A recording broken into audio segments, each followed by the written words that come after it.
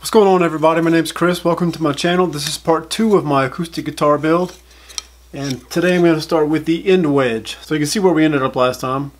I got all the kerfing done, heel block, end block, side struts, everything else. So I need to do the end wedge. So I have a piece of flame maple for that, so you can see the contrast that will be there.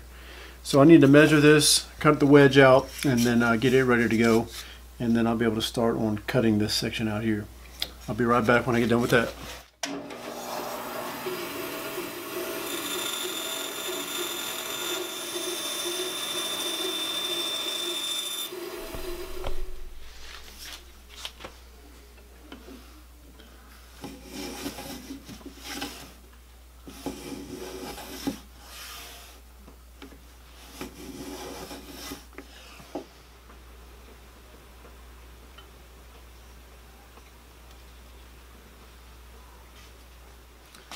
Alright, I think I've got that clamped in there well enough. So I've got this Veritas dovetail saw. It's the only really fine saw that I have. I mean, it's got a little set to it, to the teeth, but not so much. But the only other fine saw I have is this flush cut saw. This Japanese flush cut saw, and it's just too bendy. Like, if I tried to put it on here, it's not sitting flat against that block. So I'm going to try it with this saw here and see what happens.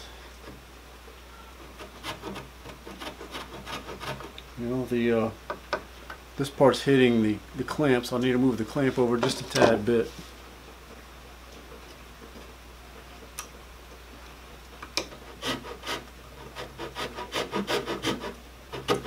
I'm really nervous to mess up. I don't want to mess up.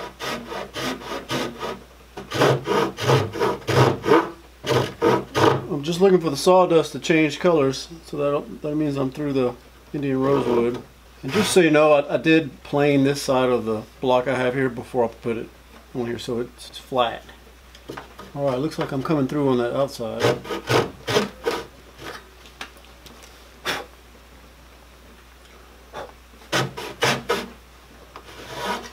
Yeah, looks like I'm through.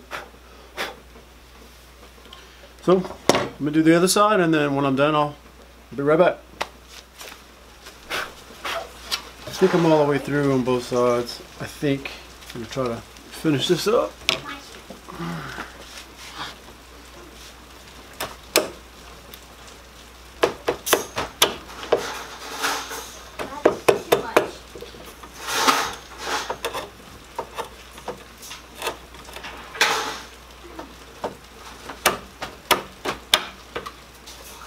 Let me finish this and come right back to you.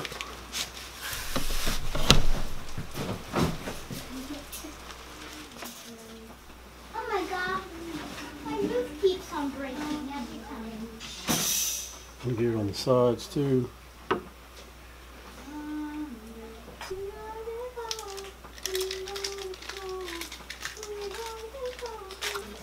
sure that's in there.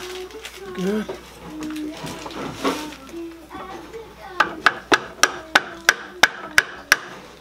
far as it's going to go. Get a couple of clamps and I'll clamp it, clean it up, and then I'll show you what it looks like whenever I take the clamps off. Alright, it's been overnight. Got it clamped up the whole time. So get these clamps off of there.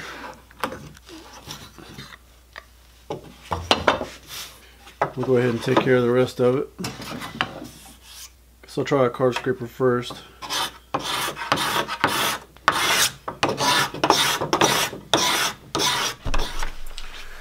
Well, that one's supposed to happen. This piece broke off there. Maybe I should have trimmed that before I started. I guess I was pushing way too far back here, and it's getting thinner and thinner. So fortunately, I'm thinking it stops right there, which is right past the sides. So that section right there, I think, is going to be cut out for binding. So it was fortunate that it cracked right there and didn't go crack any higher up. Because I'm pretty sure that the binding will go to that level, maybe. I hope. If it doesn't, maybe I can make it go farther. I don't know, but I guess I won't do that again. I think I'm going to go ahead and cut that off.